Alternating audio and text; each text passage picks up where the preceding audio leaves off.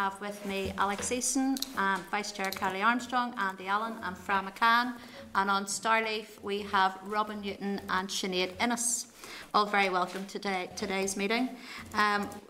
We move then on to agenda item 1, which is apologies. At this stage I haven't received any apologies from Mark, though he could possibly be joining us at some stage. I'll move on then to agenda item 2, which is Chairperson's business. Members, we were due to have a departmental briefing today on the proposals for the gambling bill. As you will know, that was mentioned last week, but we've been advised now by the department that it's not in a position to brief us as yet. The briefing session will follow and will be arranged for a future meeting. Also, members, we've been advised that the Minister is available to brief the committee on the housing statement. I think, Robin, you had asked for this last week, and not just the housing executive. Now, the difficulty is with the Minister and our committee is that the executive meeting takes place on a Thursday morning. So that kind of is a bit of a problem for anybody that has a Thursday morning committee to get their Minister there. So what the Minister has proposed is that she would be available from 9 AM next week to brief us from 9. I have no difficulty with that, and we may find actually as we go through and our time is short that we'll be meeting more regularly earlier. So would members be happy enough for next week that she briefs us at 9 AM, and then housing policy officials will then make themselves available for the committee at 9:30 for any further discussions as well.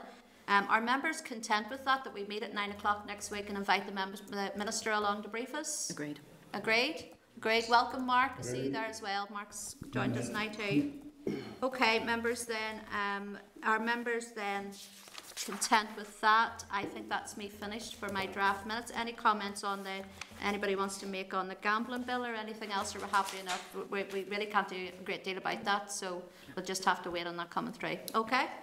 All right, we'll move on then to agenda item 3, which is the draft minutes. Members, you'll find the minutes of the 5th of November 2020 at page 6 of your meeting pack. Are members content with the minutes of the 5th of November 2020?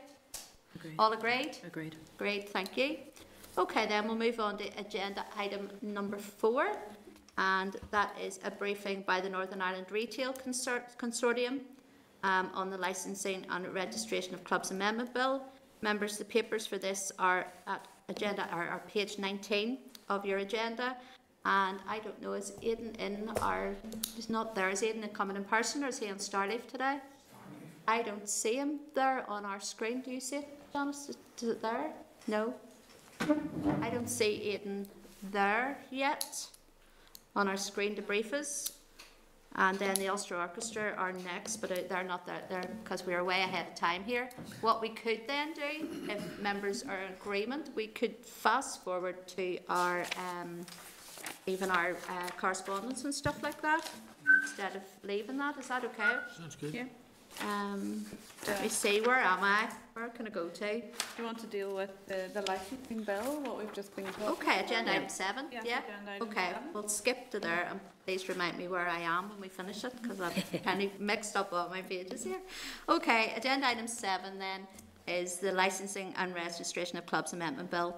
Can I just then let members know they have been provided with the following papers: a draft signposting ad at page 40, delegated powers memorandum at page 41, and the draft motion to extend at page 48.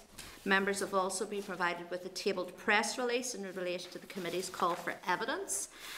If members could then first of all turn to the draft motion to extend on page 48. Members, please bear with me because this is rather lengthy and I need to get it read so it's recorded that we're aware of all of this. So as members know, the licensing of registration and clubs amendment bill is now with us at committee stage. And as you will know, there is significant pressure to have the bill processed, done and dusted, including royal assent, so that the provisions of the bill can be implemented by Easter 2021. For information, Easter next year, Easter Sunday, is the 4th of April. While we all understand the pressures that the hospitality industry is facing, we are looking at shaping licensing laws for many, many years to come, and as a result of our considerations and those of the Assembly. The bill, as you know, is about much more than Easter opening hours. The second stage debate clearly highlighted the wide range of issues that we're going to have to consider. Therefore, we need to ensure that our scrutiny is detailed and comprehensive. We listen to a range of voices and we weigh up that evidence. That process will take a considerable period of time, and there's no getting away from it, and we shouldn't be distracted by an artificial deadline. We also understand that from the Bill Office that in their view, even if the committee was to complete the committee stage within the 30-day time frame, it would not be guaranteed that the bill would get royal assent by Easter 2021. The timescale is very tight, and neither the Department nor the Assembly control all the processes and related timings that the bill must pass through after its final stage. In normal circumstances, the committee might consider holding extra meetings, but we know that that is not possible at the moment because we're not operating under normal circumstances. And due to the COVID restrictions, that we only have 3 meeting rooms, which committee meetings can be held to be in accordance with the COVID regulations and staff leave availability, and that reduces our flexibility as a committee to hold extra meetings or longer meetings.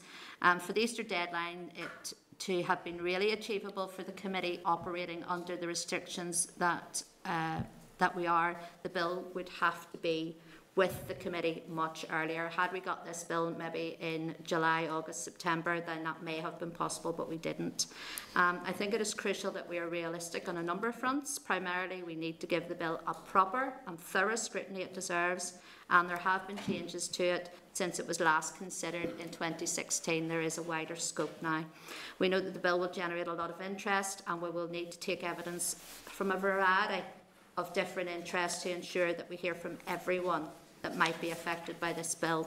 We also need to give stakeholders and the public additional time to consider the bill and respond to our call for evidence, which we'll issue on the 16th of November, as many organisations are operating within COVID limitations. While the motion to extend committee stage until May 2021, we will of course make every effort to have the bill dealt with before this date, but we must allow ourselves leeway to ensure proper scrutiny in the current context of the pandemic. We have, for example, already completed our work on the pensions bill and will report well in advance of this extension, and that would be my hope with this extension also, that we will not need that length of time. So can I ask members then for their views before I ask them to consider the motion? So can I ask members any views on that? I'll go to the room first. Any views? Ellie? Chair, to be honest, that we have so many people to see and hear from that we do need to have an extension for this. I think that this legislation is too important to rush. There's so much in the legislation. We need to be careful. We're not setting legislation for a year here. We're setting legislation that's going to be in place for decades to come, and it's better that we do the proper scrutiny, you know. Okay. And I agree that we should be extending. Okay, anybody else in the room? Andy? Yeah, Chair, I would just echo Kelly's comments. I think under normal circumstances we would have been under pressure to take this forward for Easter, and whilst it's an important aspect of the bill, and I think all members have indicated that they would like to try to achieve that, and we need to be realistic, as you've pointed out, as to what we can achieve, and we are dealing with legislation that is going to have an impact right across the wider sector for a long time to come, and given the background of this, how long it's taken us to get to this stage, it's important that we as a committee give it a full and thorough scrutiny, and give every stakeholder the opportunity to present to us, and us then to consider all aspects of the bill. So, you know, I would be very much supportive of an extension. Okay, thank you, Andy. I'll then go to Starleaf. Robin, any comment from you? Are you content? I think it's already been summed up, Chair, by the previous 2 speakers. Any comment? Are you content? No, Chair, as I say, I'm content. We know we've a massive job of work in front of us, and we have to be satisfied that we're content with the legislation that we're putting before the Assembly. And we know from the last Assembly debate, the breadth and the width of the views was staggering. So, as you say, hopefully we can get it done before, but we need to afford ourselves the time to give it the proper scrutiny. So, support the extension. Thanks, Sinead. Mark? And are you content? Any comments? Thank you, Chair. I think I had made the point previously, and certainly on the Assembly floor, that I thought it was maybe a wee bit ambitious to look for next Easter. It's important that we get this right rather than rushed. think it's an old saying, legislate it in haste, repent at leisure, and it is important that we aren't sitting a year away regretting what we did or didn't put into this massively important and long-awaited legislation. Let's be realistic. The industry's been waiting for this legislation for years and years and years, and they'd probably prefer us to take another year and get it right rather than cobble something together for the sake of an artificial deadline, as you put it. Okay, thank you, Mark. Okay, if all members then are in agreement, then can I just ask, are you all members content to agree the motion to extend? Agreed? Agreed. Agreed. Agreed, thank you. Then can I ask members if they're content to agree the signposting ad on page 40, which will be placed in the 3 main newspapers? Agreed? Agreed, yeah. Thank you. Then can I ask if you are content to forward the delegated powers memorandum at page 41 to the examiner of statutory rules for comment? Agreed? Agreed. All agreed? And then can I ask members if you are content with the press release sent in yesterday's table papers? Agreed. All agreed? Yeah. Okay, members, that is us then finished with that section. And I see Aidan's there, so he is. So then we will move back then. Agenda 4, thank you very much. Okay, agenda item 4 then, members. The briefing by the Northern Ireland Retail Consortium on the Licensing and Registration of Clubs Amendment Bill. Members, the papers for this are at page 19 of your pack, and can I offer a warm welcome to Aidan Connolly, Director of the Northern Ireland Retail Consortium. Aidan, do you want to go ahead with your briefing? Good morning, Chair. Good morning, members. I want to point out that I wasn't late. You just couldn't see me. Okay. Yes, the dog did not eat my homework. No. It's isn't it the wonderful world of technology? I think 2020, the most used phrase is "you're on mute, Aidan." I want to briefly start with where we are as an industry as far as responsible retail of alcohol, go into some of the issues and then obviously I'm very keen to hear your concerns and your feedback on it. We have worked hard to provide meaningful, tangible solutions and correct safeguards to prevent underage drinking, as well as working with communities and government at all levels to ensure best practice and a joined-up approach to problems. There seems to be this myth or misconception out there that we don't see that there is an alcohol problem. We do. And in fact, that is why, as responsible retailers of alcohol, we have gone the extra mile. For us to continue delivering in Northern Ireland the way that we do, we must ensure that the regulation is not an unnecessary burden and it is fit for purpose. Our main aim in this is to continue to give Northern Ireland households the choice and affordability that they have. We have led the way in responsible retailing of alcohol. We were the first sector to introduce Challenge 25 approach to sales. That's where everyone, if you look under 25, if you're lucky enough to look under 25, you're ID'd. As well as that, we have set up community alcohol partnerships, including one in Derry, London Derry, which brings together schools, local authorities, retailers to tackle underage sales and low-level disorder. We've also been at the heart of initiatives to promote responsible retailing. We led the way in putting the CMO guidance on all our products. It's now on all own-brand products in all of the major retailers. That's supported by shelf-edge labelling, reinforcing the messages on unit labelling. Our members are big contributors to the Drink Aware, that independent trust that coordinates campaigns on drinking, both as far as young people and problem drinking. And we invest heavily to ensure our compliance with the licensing obligations and, like I said, to operate as responsible retailers. We've always supported targeting and applying sanctions to irresponsible retailers, but we also support proportionate and evidence-based regulation. Poorly targeted members that place major burdens on retailers, regardless of their approach to alcohol, will ultimately affect consumers by reducing choice and value. It's a lot like this COVID stuff. It doesn't matter what you sell, it's how you sell it and whether or not you're selling it safely and responsible. We're also adhere to the Portman Group, best practice codes for packaging and promotions, and the Advertising Standards Agency codes on advertising.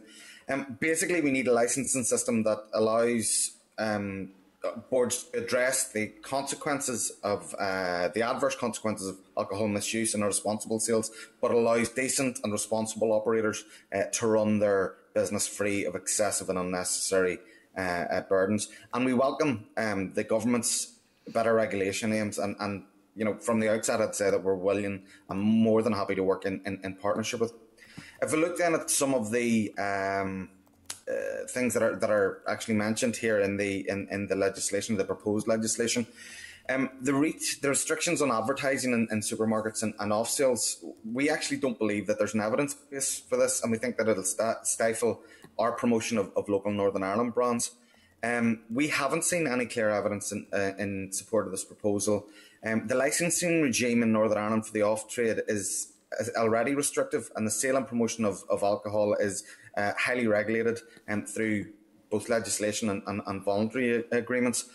We think that limiting this promotional material is both unnecessary and ineffective. In Scotland, the same measures have failed to make any impact on reducing alcohol harm, but what they have done is created the anomalous position where it's legal for one retailer to advertise alcohol within the vicinity of another retailer's store and vice versa, but it's illegal for each retailer to advertise alcohol outside their own stores.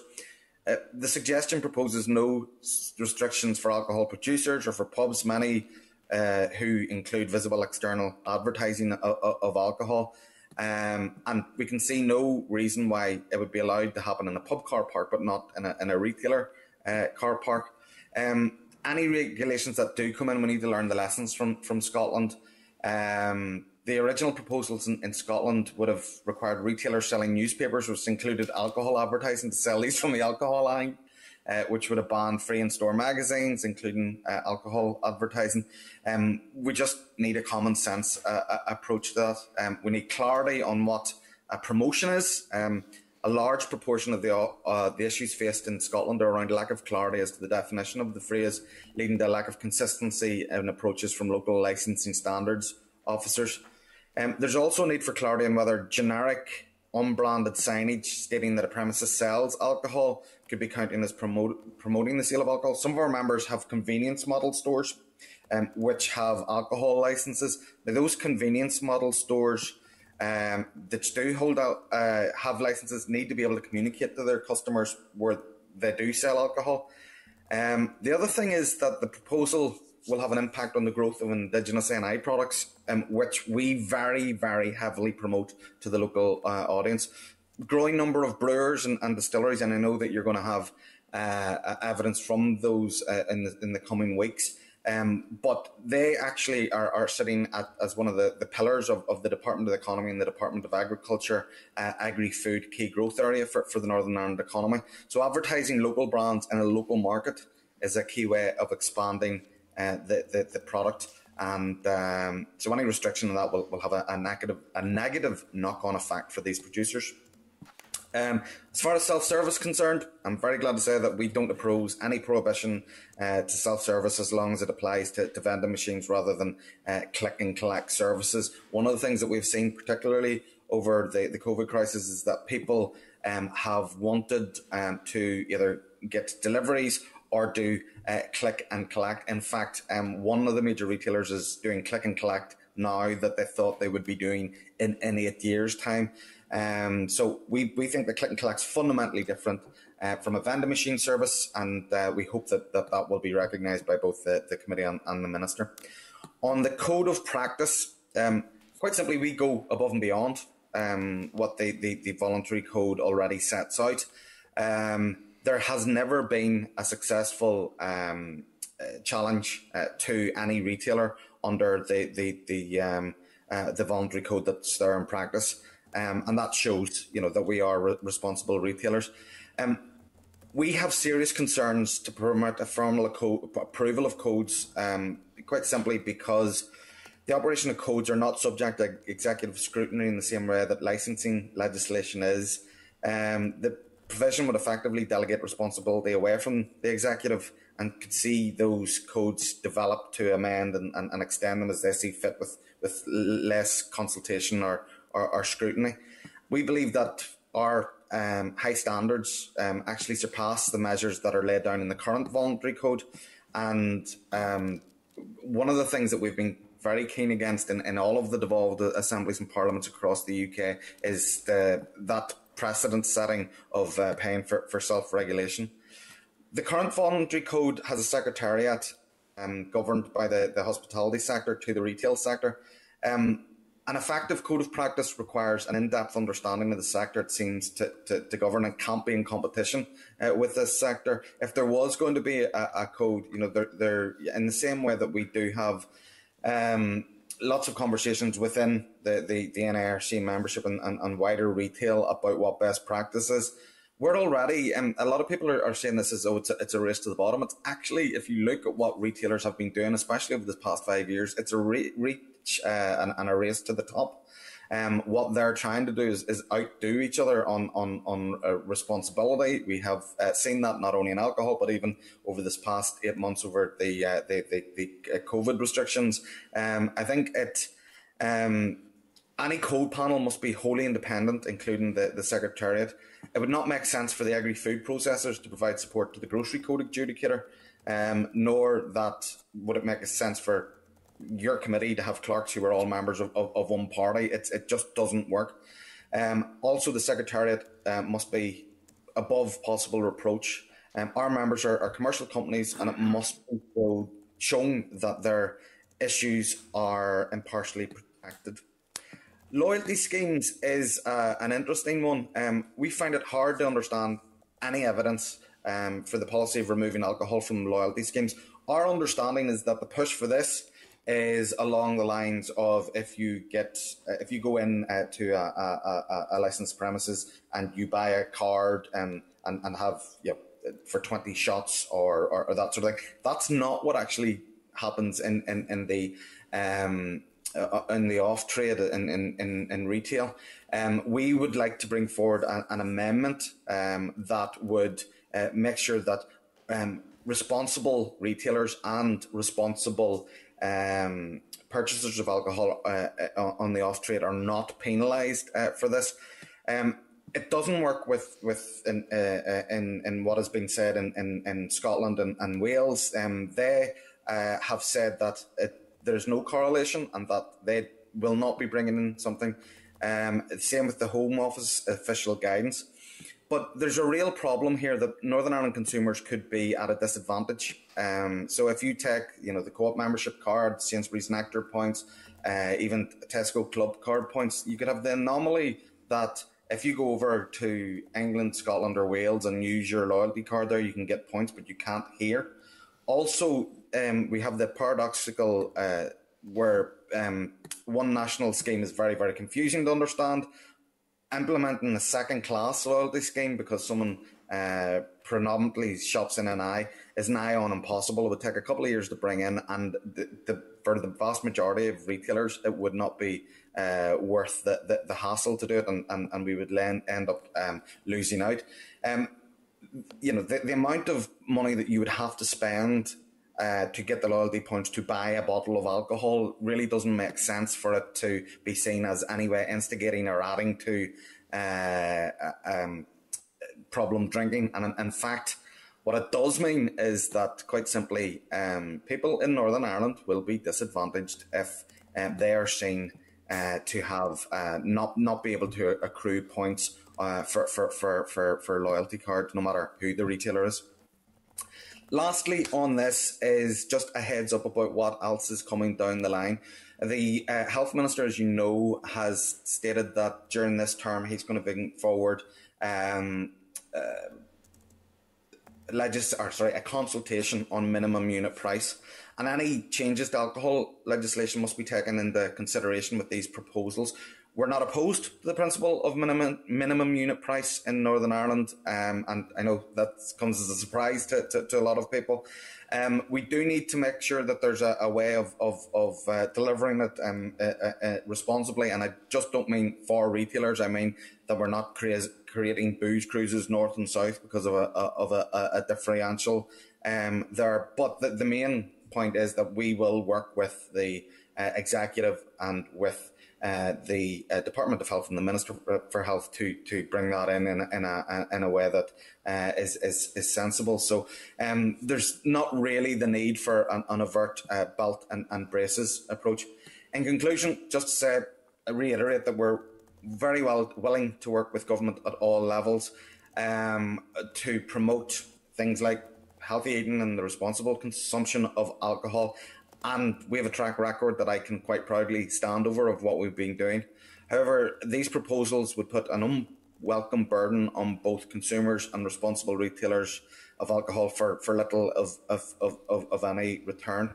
You will have noticed that we have no objections or won't even mention the extension of hours and that sort of thing, because that's for the on-trade, and we will quite welcome whatever the Minister and the committee put forward on that. For us, it's about making sure that responsible retailers of alcohol aren't penalised and responsible drinkers of alcohol aren't penalised. Thank you. Thank you, Aidan. You're our first person to come in and brief us on this, so I'm sure we will hear there'll be a thread of commonality with some people through this, and then others will be completely the opposite opinion. So it's good to get this started. I have a few questions and comments I want to make. The first one is around the formal codes of practice, and I know from what you've said there today and from your briefing you sent us that there is concerns around that, and I didn't understand the real concerns about that until you started explaining it to me now. About that there's currently the voluntary code is in place. Does that voluntary code, as it stands right now, in your opinion, work effectively? Is it robust enough? Then also with the rest of the UK, I don't know whether I read it in your submission or read it somewhere else, that this would be a different approach we're taking to the rest of the UK. Can I ask just that first, Aidan? Yeah, on the voluntary code, so we aren't actually part of the code. I have, so none of our members actually sit on that code body. I have a lot of interaction, or used to have more with them. There hasn't been that much lately. I think that the effectiveness of it has been seen as far as what it has done in irresponsible advertising and irresponsible promotions, but those have been for things like nightclubs, where they have been quite stringent and quite hard, where they have had to be. As far, like I said, over this past few years since the inception of the code, there has been no there have been complaints made, but none of the complaints against the supermarkets or the retailers have been upheld. I think if we were to do it, if that's the way that we were going, we would sort of look at a separate code for retailers, and that we would be trying to hold ourselves to that high level that we're already doing. As far as the approach in the Northern Ireland, that sort of codifying and put it on a statutory basis, yeah, my understanding is that it would be the first in the UK to do it on this basis. And again, there's been little evidence to show what that would, what difference that would make. The biggest thing is that we are already, from Challenge 25 to what we do, the work that we do with the Advertising Standards Agency and the Portman Group, the standards that we have are impeccably high. You got to remember, this isn't just about being able to retail alcohol. This is a reputational thing as well. So retailers are risk averse when it comes to their reputation, and what they've always tried to do is hold themselves to a higher standard. So that's one of the reasons why this approach has not been taken in England, Scotland and Wales, and why we feel that it shouldn't be taken in Northern Ireland.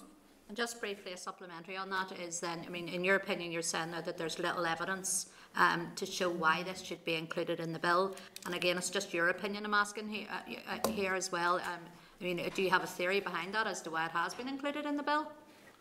It's been something that's been asked for by different sectors over this past going back 12 years almost.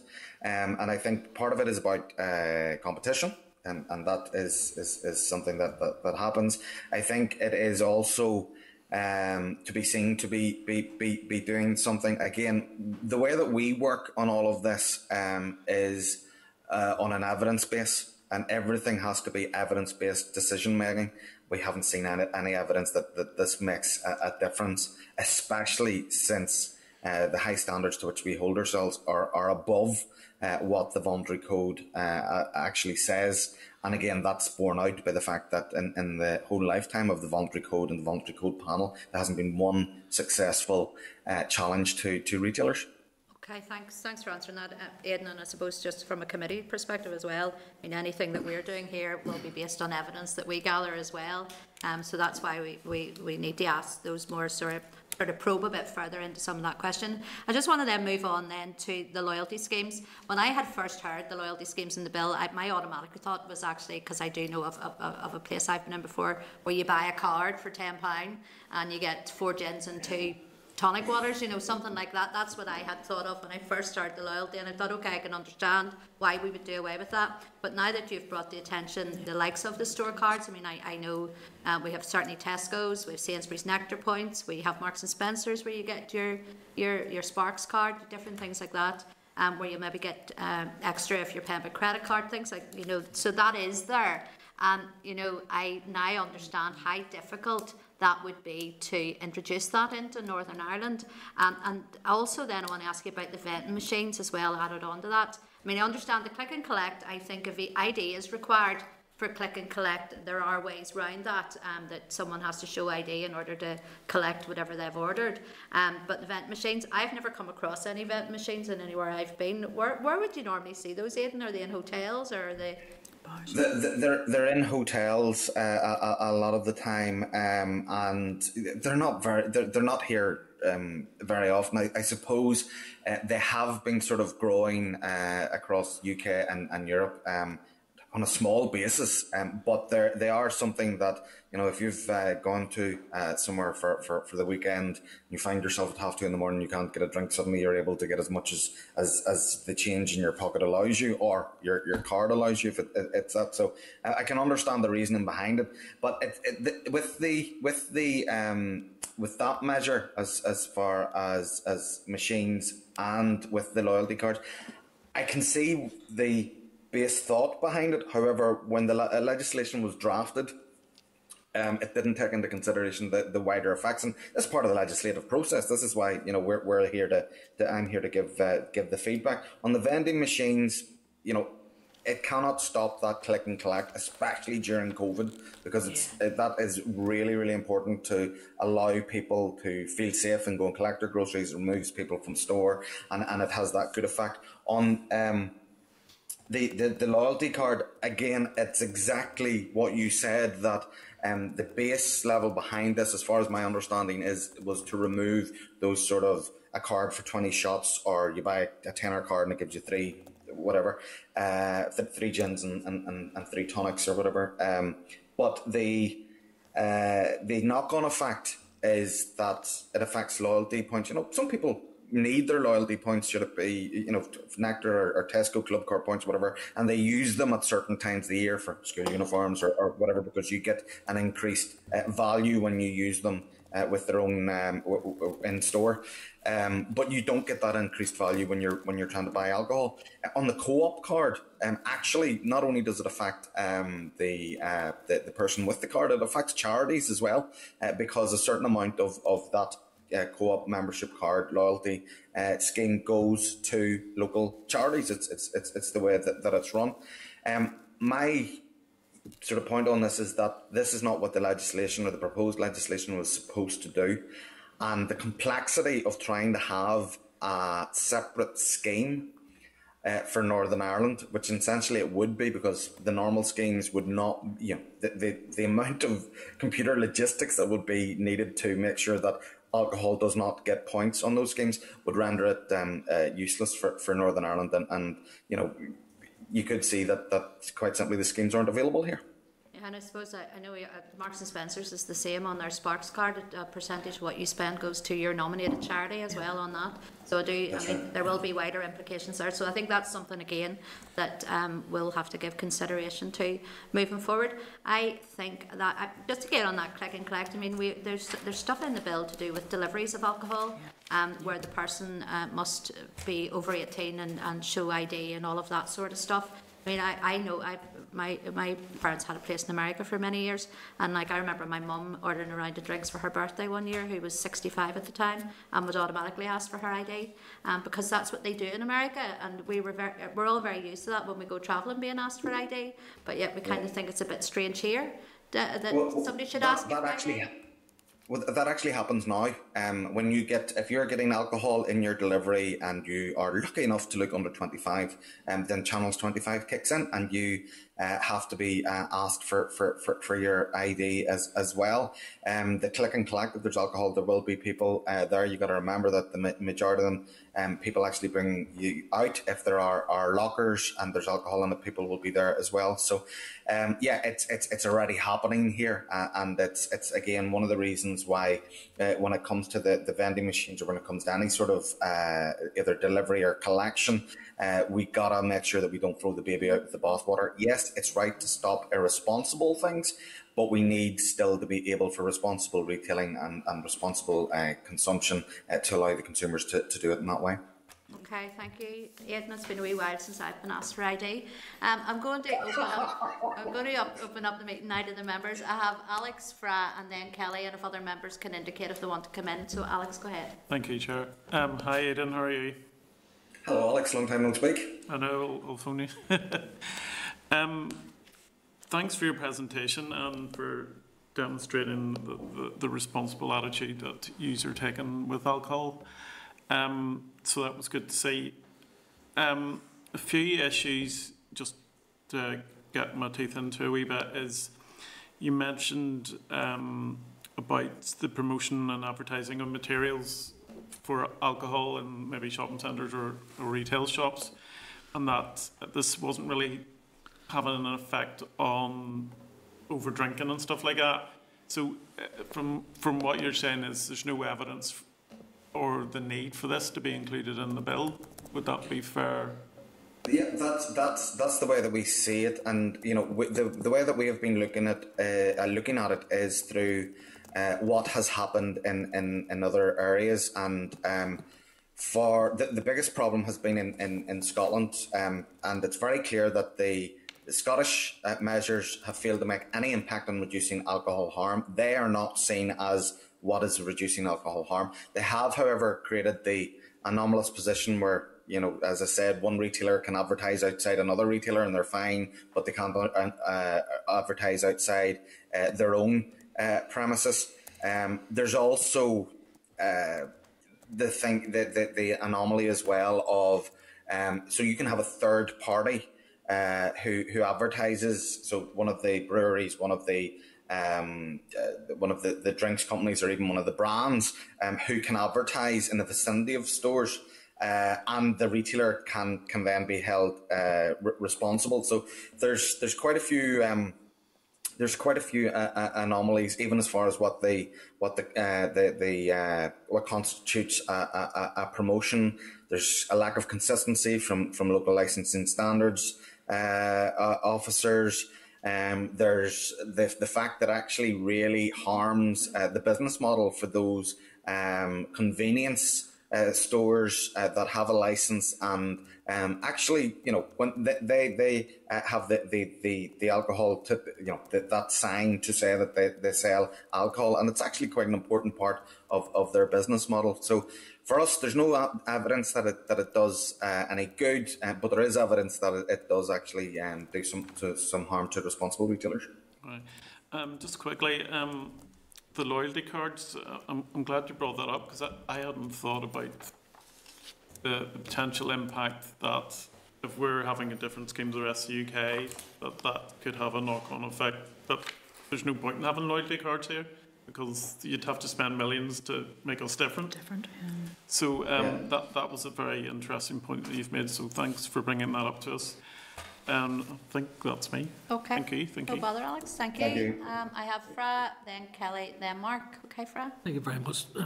Chair, it's interesting. A big lot of what needs to be asked has already been asked, and they're all points. Morning, Aidan. How are you? Good morning, Fred. Long time no see again. That's it.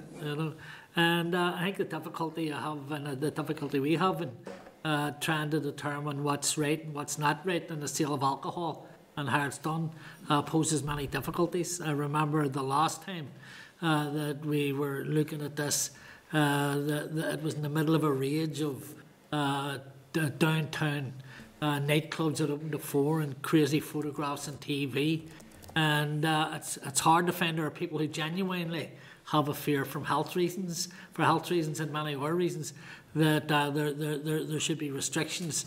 But on the other hand, there are people who believe that they genuinely believe that finding a happy medium somewhere in there that allows you to do. And it's just touching on, but I know that you hear all the time about the Scottish model and how that hasn't impacted on a thing. And obviously what we need to do is to get something that is right for here. And secondly, but also take into consideration other places where that may not have worked and may, if you take that into consideration, may keep you on a steady footing. So if you were saying to us, like, what hasn't worked in the past, and what is the best way to deal with it, because I know that from a health perspective, you talk to a lot of people who believe that there are aspects of alcohol drinking that has a huge impact on the health service.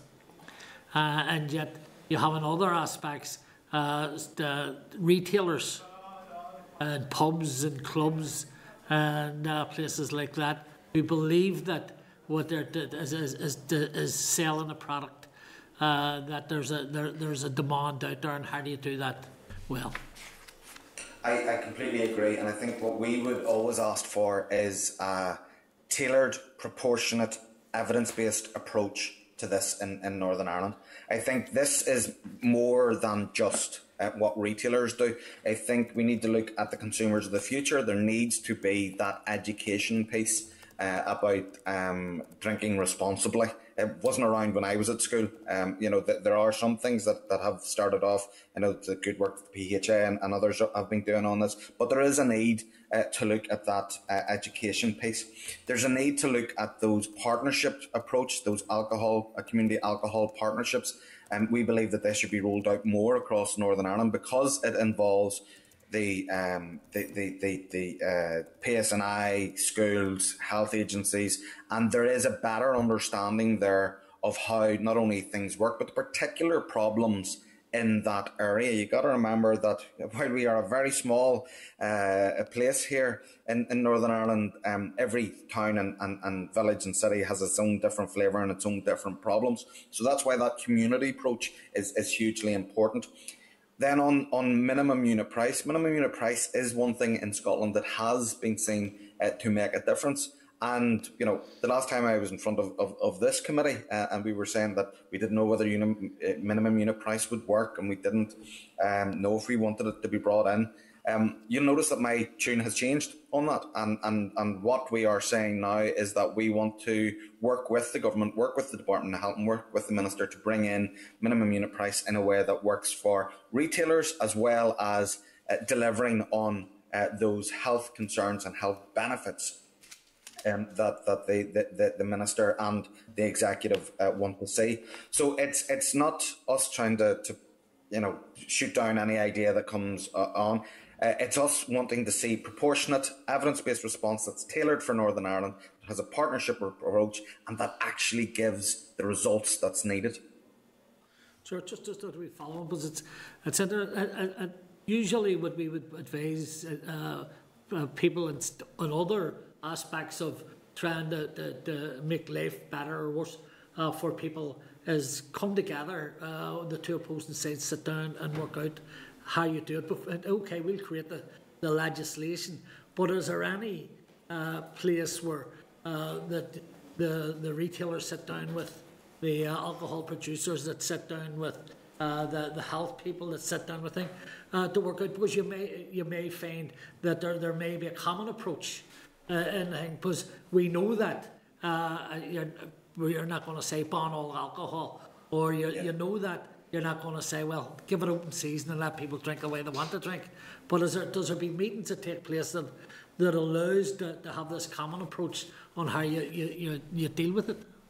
Unfortunately not. I do think, as I've said to you before, that the partnership approach is my preferred approach, and in all things you get more done with a cup of tea and a smile than you do with blasting it in the papers and slagging each other off.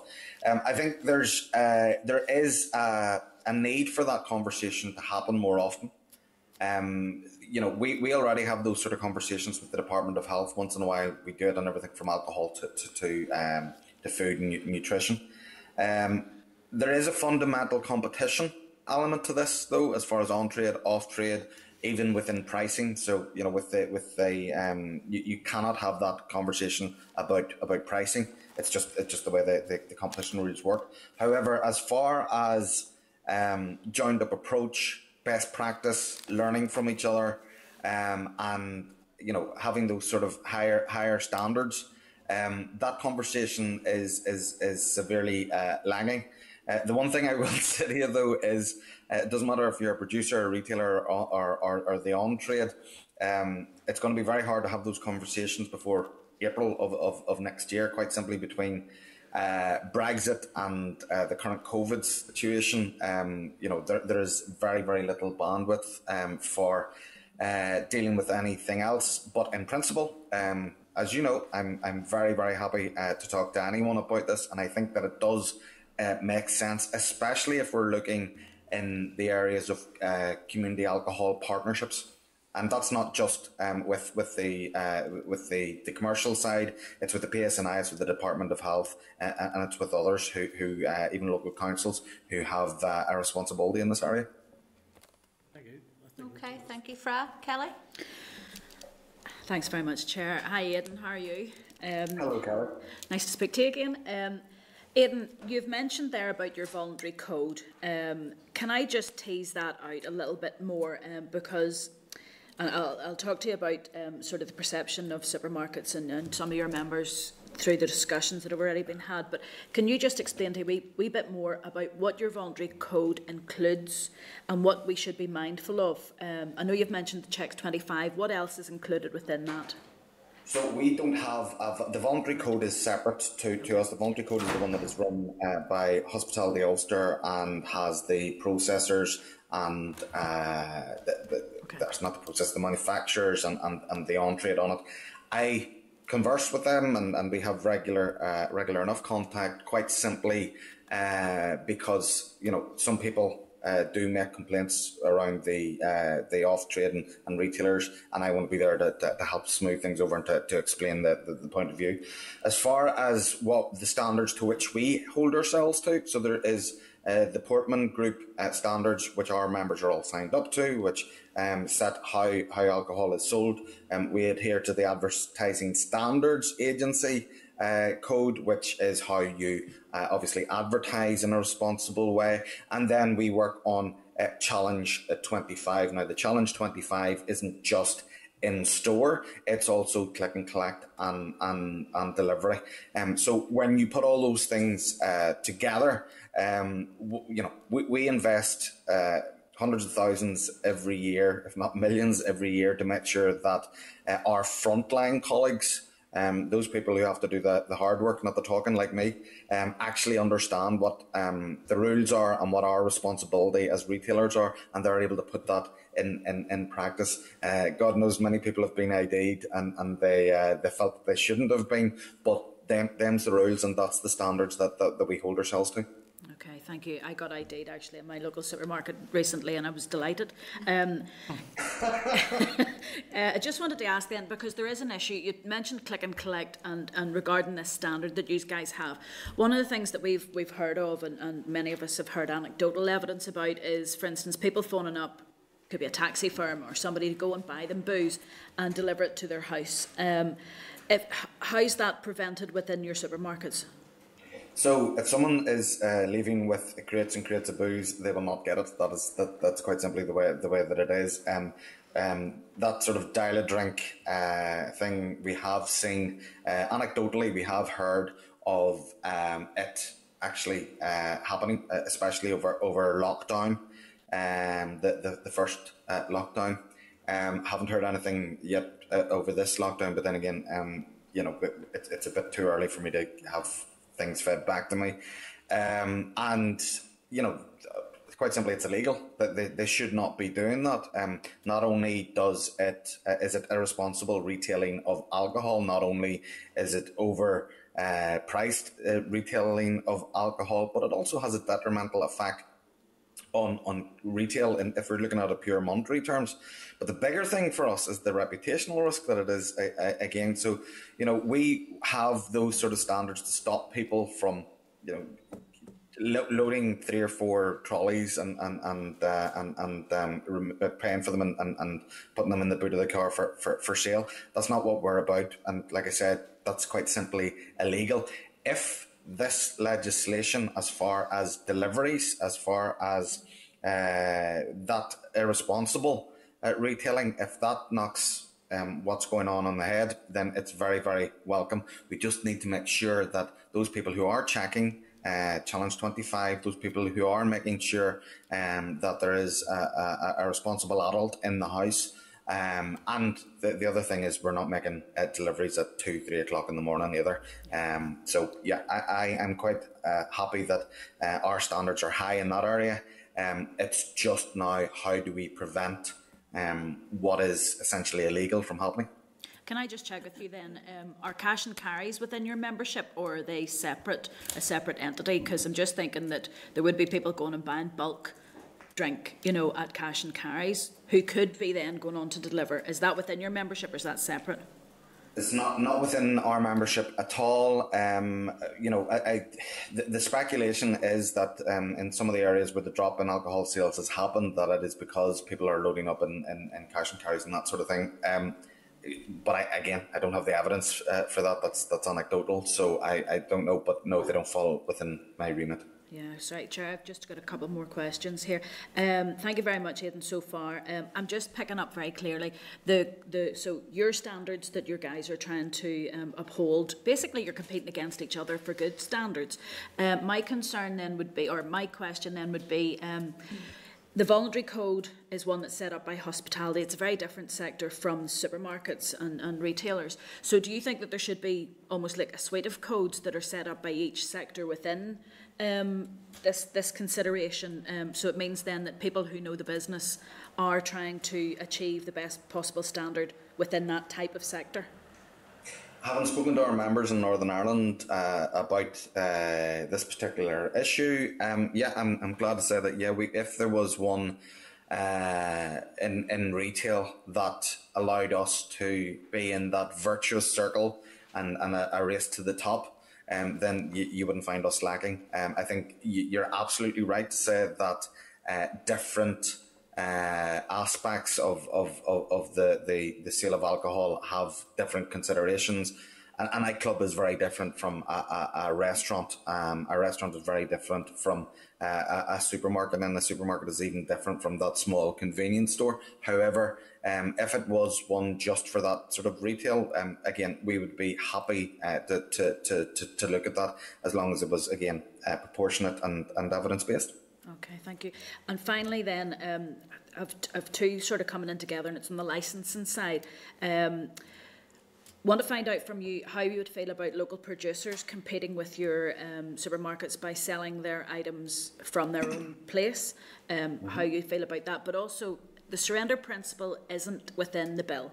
However, I'm just thinking that supermarkets, as you would have heard in the previous discussions, get quite a hard time because they can afford to buy the very expensive licences at the moment.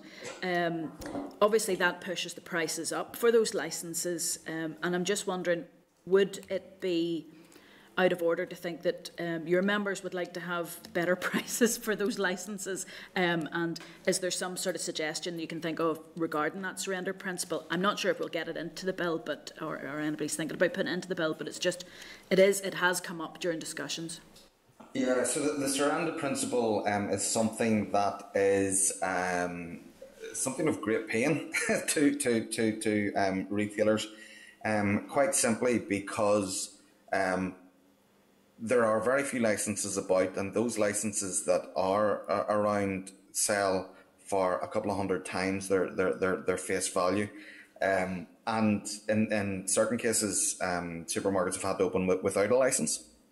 What the surrender principle actually means is that because there are less licences, those licences then go for several times their face value, some up to £1 million.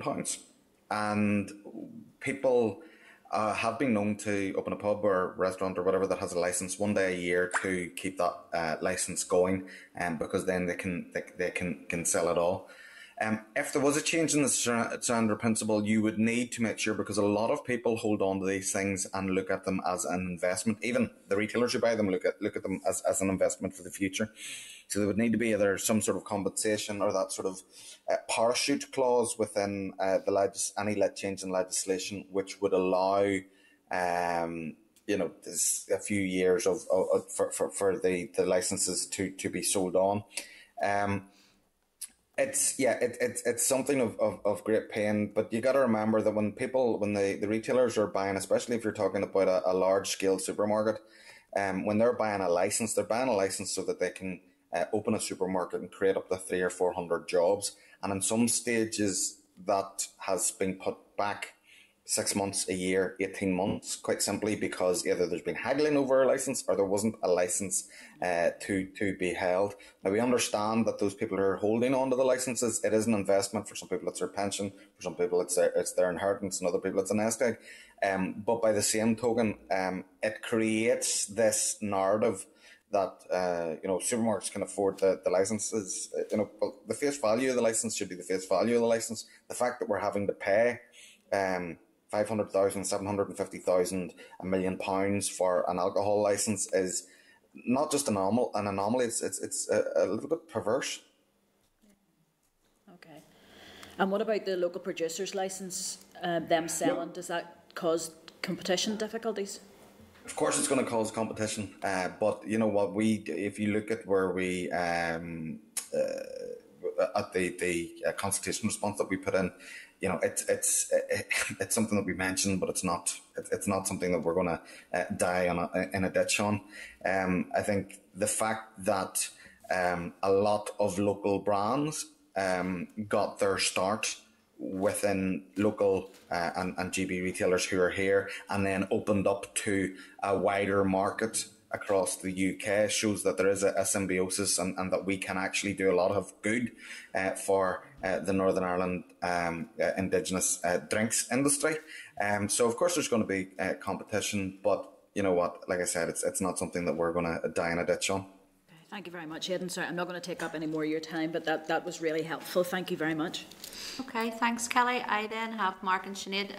Aidan, I believe that you're under a bit of time pressure. You have another meeting to go to, but I think we should get through it before that. That's fine. I 11:30 is when the other one starts. So. No problem. All right, then I'll go to Mark and then Sinead. Mark? Thank you, Chair. Imagine why, Aidan. I had that.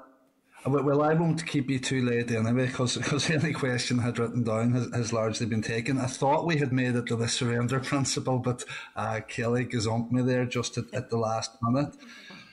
In terms of Kelly's question on the local producer's licence, though I hadn't particularly thought of that, because you don't really think of small local companies rivaling commercial giants like those that you represent, Aidan. But might there be a case where if there is a local producer that is maybe extremely successful and is actually competing in some way with a supermarket or supermarket chain, that the supermarket or retailer would look at actually buying out or buying up that company? It's not our business. We are retailers. Retailers have high volume, very low profit margin. We don't usually buy up other companies to do that. I suppose the only thing that sort of competition creates is a wonderful opportunity for the Northern Ireland consumer, and it's all in the sort of ebb and flow of business. So, one, we're no strangers to competition, and secondly, it's not our business to buy up breweries. We wouldn't do it. Okay, and Kelly had also spoken there about perception, and perception is certainly extremely important. And there is a perception out there, and I'll be looking for you to sort of tell me how accurate or otherwise that is, and it's around supermarkets as opposed to independent or smaller off licenses. And that is that, given the purchasing power that big companies have, that they can then afford to and do use alcohol almost as a loss leader to get people into the shop, and therefore at a cheaper price than other areas. This obviously is something that causes huge frustration to the licence industry. And it dates back a number of years, but I was just wondering how accurate that perception is. Well, you're absolutely right. The perception dates back a number of years, and I think you and I had this conversation the last time this was up as well, and I think my answer is the same, that I'm not aware of any of the retailers who are using alcohol as a loss leader. It's simply not what they do. If you look at comparative prices, of course, we're cheaper than the on-trade. That's quite simply because we don't have those same overheads, and it's a different business model. As far as the smaller off licenses, they're competing with us on a one-to-one level. That loss leading story, unfortunately, is a myth and misperception that is long gone, maybe 10, 15 years. Okay, and I know we can't outlaw competition, and nor should we. And I was interested, I suppose, too, in terms of how yourselves have reflected and seen evidence of how the minimum unit pricing can work, if implemented as intended. I think that, from, I suppose, our perspective, demonstrates that you and the industry that you represent is open to changing their mind based on evidence, and I think that will be important going forward. I had, like I said, intended to ask about the surrender principle. It's obvious that as you're representing retail, they would want to see that done away with to drive down the costs of the licences that you can buy. But I think even today's evidence session from you and the wee Q&A, Aidan, demonstrates that we're in for a painstaking process here going through this bill. There's an awful lot to consider, and it's vital that we get it right. So thank you for your contribution today. Thank you. Okay, thank you, Mark. Sinead? We bring Sinead in. There we are, Sinead. Hello, Chair, can you hear me okay? I can indeed, go ahead. Okay, thanks, and thanks very much, Aidan, for your time today. It's much appreciated. I just want to say, first of all, I take your point regarding the effectiveness of advertising, and obviously the evidence that we will have to consider of how that's been effective or not effective, as the case may be, in Scotland. So that's definitely something that this committee is going to have to explore in a bit more detail, because it's important that we learn from other places that have gone before us and try to implement this type of legislation ahead of us. I just want to make the point, though, that we have to admit that there is evidence that advertising is likely. Advertising of alcohol is likely to contribute to higher levels of drinking and drink-related problems, and there's a wealth of evidence to support that claim. Now, I know that you didn't imply that that's not the case, but I just want to make that point very clearly, that we have to be very cognizant from a public health point of view that there is sufficient evidence to say that the advertising of alcohol can contribute to those who are already experiencing drink-related problem that can exacerbate those problems. So it's not that we want to stop people who can drink responsibly, but we just have to be mindful from a public health point of view as well that we have a responsibility to those people who are struggling with a problem in that area. I just wanted to make the point: if you actually look at the legislation, it says in terms of the advertising actually within premises. The legislation actually states that it would only restrict the advertising of drinks promotions in supermarkets to the area in which the intoxicating liquor is actually displayed. So it's not a case that there's an outright ban on being able to promote, the likes of the local producers, which is very important, because that's very often the only time they build up a relationship with a local supermarket, for example, that they can actually sell their wares. So of course nobody wants to put a halt to that. So it's just to make the point that if you're going to the supermarket and your intention is to buy alcohol, that's what you're going there for. Once you're in that area within that supermarket or wherever it may be where the alcohol has actually been displayed, that supermarket can advertise. They can say, look, we have Mourne Mountain Brewery here, we have their new range and it's on offer. So that would be permitted. So it's just to get your take on that, Aidan. Is that is that something that you guys could live with, the people that you represent, or is that something that you would want us to consider more fully? So on your first point, as far as the evidence, again, we're happy with anything as long as it's proportionate and an evidence-based response. I suppose on the advertising point itself, you're absolutely right of where it says that it should be done. But I'm also aware, and one of the reasons that I flagged it to is that you're going to be hearing a lot more evidence over the next few weeks and months on this, and there will be some people who will want to push that advertising ban as far as possible.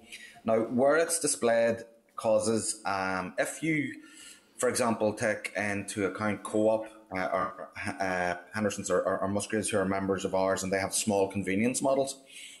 Basically, you've got one part of the shop that has that sort of advertising that would be allowed, and that then, if that's at the back of the shop, then it's very hard for them to show that they have alcohol or what sort of promotions they have on. If you then allow it for the convenience model but don't allow it for the bigger guys, what happens then is you have an imbalance of competition, and it.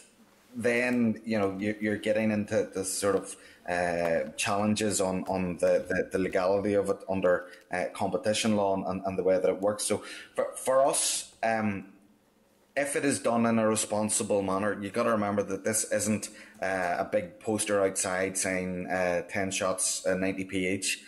This is, coming up to Christmas, do you want to get, a bottle of wine for our, bottle of San Emilion or whatever your tipple is, Mourne Mountain Brew, as you mentioned, good plug.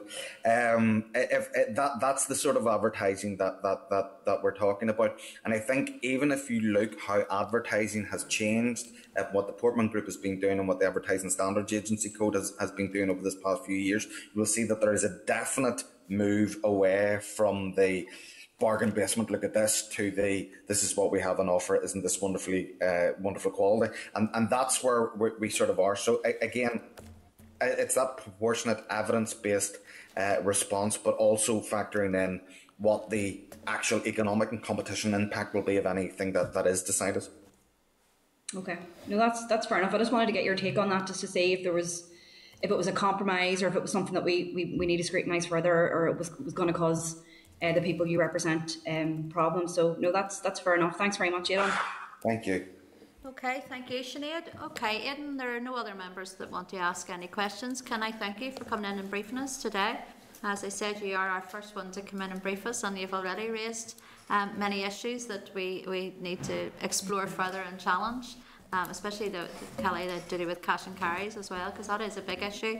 I don't think, I know certainly as a Belfast MLA, the dogs in the street know where you could go to somebody's garage to buy whatever it is you need to buy, and that does happen on a regular basis. So it has you've opened up more questions than answers for us here as well, which is good. So thank you, Aidan. Good to talk to you. Thank you for your time, Chair. Thank you, committee members. You're You're welcome. Thank you. Okay, members, welcome back to the meeting again. We're now at agenda item 6, which is a briefing from the Ulster Orchestra on the impact of COVID-19 in the arts sector. Members, you'll find this agenda item at page 27 of your meeting pack. Can I welcome Richard Wigley and Lucy McCullough? You are both very welcome here today. I know that you were one of those organisations that wrote to us quite early on in the pandemic, and we're finally getting around to hearing from your briefing. So really looking forward to see maybe as well that what has changed between March and now, and have things got worse or have things got better. So can I just hand over to yourselves then to do your presentation? Thank you very much, and thank you for inviting us today. We remain grateful to the then Decal who supported 5 years ago the orchestra with a one-off grant of 500,000. This prompted the orchestra to become highly responsive, collaborative and flexible. These changes, as my colleague Lucy McCullough will outline later, led not only to a deeper commitment across society, but to a previously unimaginable internal culture change that underpins our three-phase approach to COVID. No other orchestra in the UK has come close to achieving what we have achieved since lockdown began in March. We have been in our phase 2, you might have noted from your paper, our phase 2 since August, with a powerful residency in the Waterfront Hall, developing content for the BBC and for the people of Northern Ireland. The Waterfront has become the home for the orchestra and reminds me yet again that orchestras do very well when they are settled in their space. Unsatisfactorily, we are normally itinerant, dropping into the Ulster Hall for concert nights. It would be a fundamental boost to the orchestra to have a permanent home. We have increasingly employed freelance musicians subject to our strict COVID protocols. We recognise their plight and wish to contribute as best we can by providing paid work. Our internationally outstanding Chief Conductor, Daniela Rustioli, represents a major coup for Northern Ireland, and we're delighted that he has spent so much time with us during recent months. He is a gift to all of us in Northern Ireland and one to be treasured. One example from Phase 2 is our project Your Song Now, 9 songs written during lockdown from across Northern Ireland. The songwriters, mostly new to songwriting and aged 16 to 17, were mentored by Duke Special, Kit Philippa and Paul Camp. Paul orchestrated all of the songs, and the extraordinary recorded results will be released before Christmas. This wouldn't have been possible without the residency in the Waterfront Hall. Phase 1, you may recall, was our UO Let's Play at Home initiative with over 100 short videos. Phase 3 was planned to be the return to public concerts with a distanced audience, now delayed. We would be grateful for any guidance the committee can offer about the timetable for a return to live audiences. We have developed our digital future strategy as a phase 2A, if you like, to reach across Northern Ireland in the 7 ways described in the paper before you. We are grateful to DFC and the Arts Council for provision of 262,000 this year to support our reopening plans. This, alongside 200,000 of furlough support, gives us hope that when we are striving to balance our budget for the year. We rely additionally on about 360,000 annually from the orchestra tax relief, which is dependent on having live audiences. As we sit here, there isn't yet clarity on whether this money will be available to us without those audiences. Any support from the committee to clarify the situation would be very welcome. Lucy McCullough, Director of Learning and Community Engagement, will now talk to you about the ambition and scale of our outreach programme. Go ahead, Hello. Go ahead. Hello. Can you all hear me okay? We can indeed. Go ahead. Great. So, yes, we believe that every part of Northern Ireland deserves to experience their orchestra. So, since 2016, we have been developing partnerships with communities across the region, working to create bespoke opportunities for everybody to experience the joy of orchestral music. Working directly with community, voluntary and arts sector organisations, that means that we can adhere to best practice in reaching and engaging people from all backgrounds, including older people, people with additional needs, children from disadvantaged backgrounds and communities at risk of social exclusion. We have a long list of organisations that we work with, and just some of them are Age NI, Autism NI, the NOW Group, the Alzheimer's Society, the Belfast Trust, Community Arts Partnership, the Flax Trust and Women's Aid. That means that while COVID has had a major impact on the work that we do, we have had a strong basis from which to consult, collaborate and move quickly to respond to people's changing needs. As Richard mentioned earlier, since 2016 the way we work has changed, and now all musicians deliver learning and community engagement work within their contract, the only UK symphony orchestra to work in this way. Our musicians have established new relationships across the region, and recent and ongoing activity includes our North West Schools project with 5 schools in Derry, Londonderry, primary schools concerts in Belfast, Derry, Newry, Enniskillen, Ballymena and Omagh last year for over 3,000 children, with adopt-a-player workshops being held before and after the concerts to encourage attendance by schools from the most deprived wards. Our Move to the Music project, which alleviates loneliness by providing tickets, transports and a nice cup of tea for isolated older people to attend regional concerts and musicians on call workshops, which pre-COVID were delivered to care homes and day centres across Belfast and in areas including Portstewart, Castlewellan, Donaghadee, Newtonards and Downpatrick. Tea dances for older people, which last year were oversubscribed hugely, and we also worked with the Alzheimer's Society to develop an accessible tea dance for people with dementia and their carers. Storytelling and narrative, they're such a fundamental part of the culture in Northern Ireland, and so developing long-term relationships with groups and individuals has resulted in a really amazing range of powerful work which reflect the diversity of the people involved, such as a long-running composition and awareness-raising project with service users from Women's Aid, a project with Derry's Nerve Centre which saw music specially composed to accompany the memoirs of local author Tony Doherty, a creative writing and music project exploring memories with the West Belfast Women's Group, and a storytelling project with young men from Highbank Wood College. Our flagship Crescendo project works with 4 schools in North and West Belfast to improve outcomes for children through music, and it has been developed by community partners Colin Neighbourhood Partnership and Chankle Children's Zone.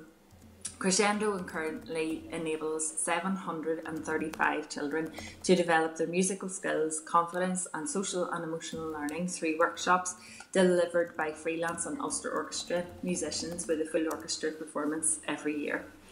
Each academic year, the aim is to bring a new cohort into the project with the aim of engaging 1,035 pupils by 2023. As well as the Crescendo project, we work in partnership with schools, agencies and emerging musicians to create opportunities for young people at all stages of their musical journey, including partnering with the Education Authority Music Service to inspire and develop young musicians from all ages and backgrounds, and our Professional Experience Scheme for emerging professional musicians who are from or resident in Northern Ireland. We have residency and ongoing projects with Bloomfield Collegiate School, Botanic Primary School, Queen's University Belfast and an emerging partnership with Ulster University.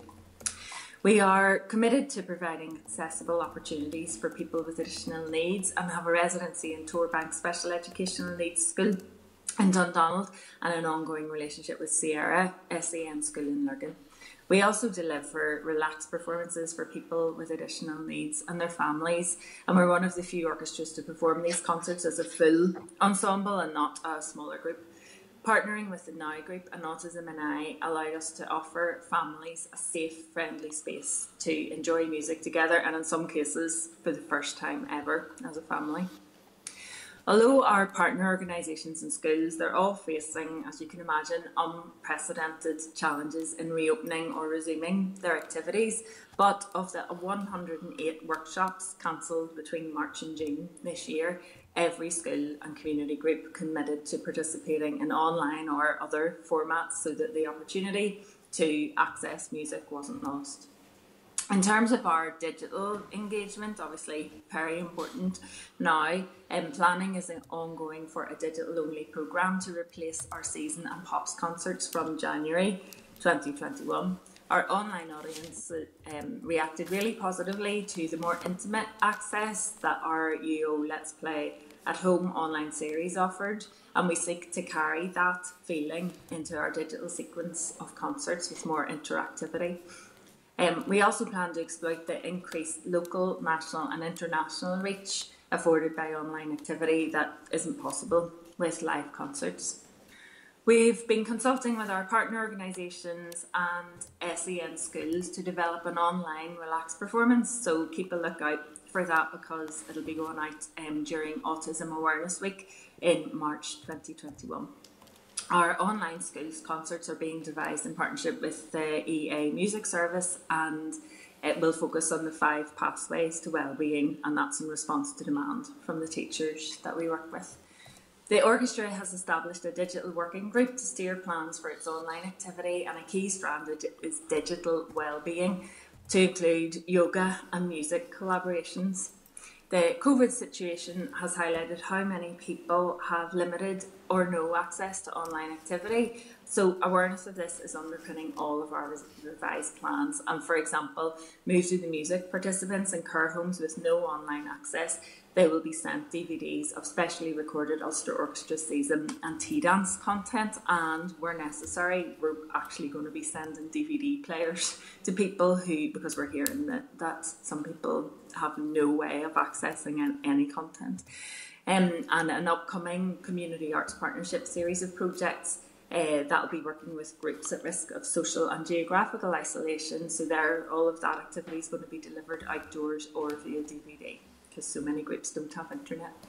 So in summary, we believe that by working with communities, agencies and other arts organisations, we can contribute to key areas across the draft programme for government. Thank you. Thank you, Lucy, and thank you, Richard.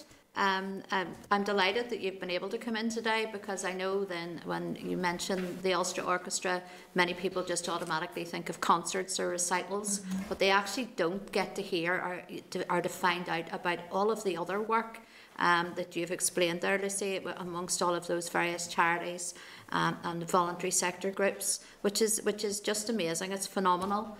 That the work that you have been doing there, and I was going to ask you how that has been during, sort of from March to now, and I think you've answered it partly there, Lucy, that you have tried to continue with what you can continue, and move to a different way of doing things.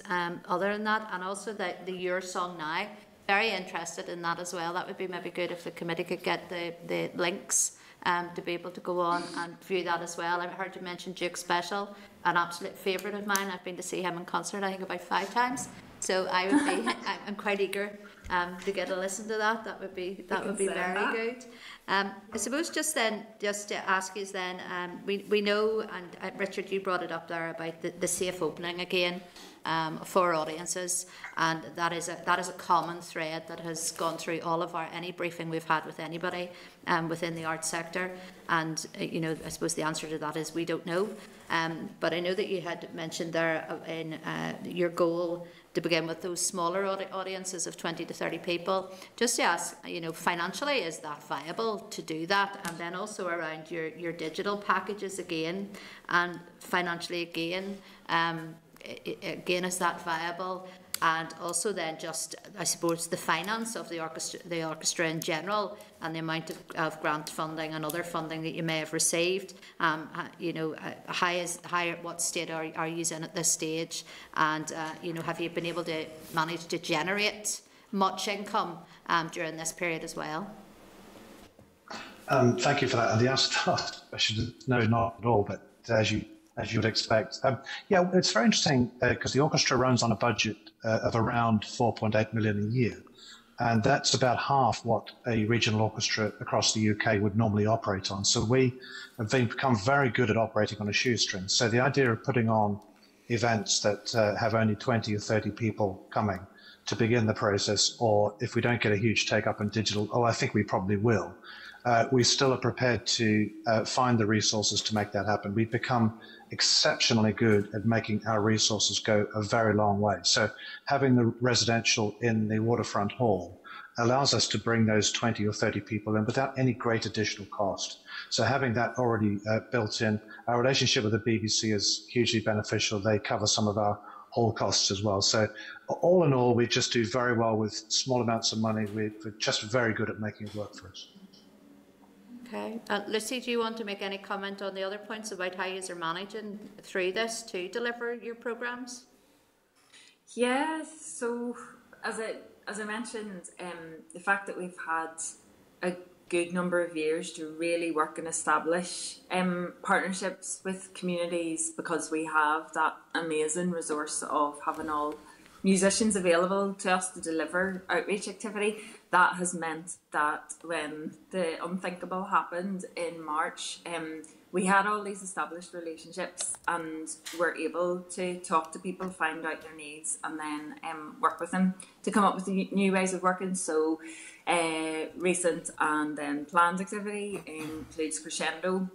That big project is now being delivered online through pre-recorded videos currently, because we're finding that the schools don't necessarily have the resources to support live streaming, which would be our preferred option, because all the children just adore their facilitators. Like, they've had 3-4 years of building up relationships, and so missing that in the moment live experience would be something that live streaming could really help with. So we're looking to support, to try and get funding for schools so that they can support that.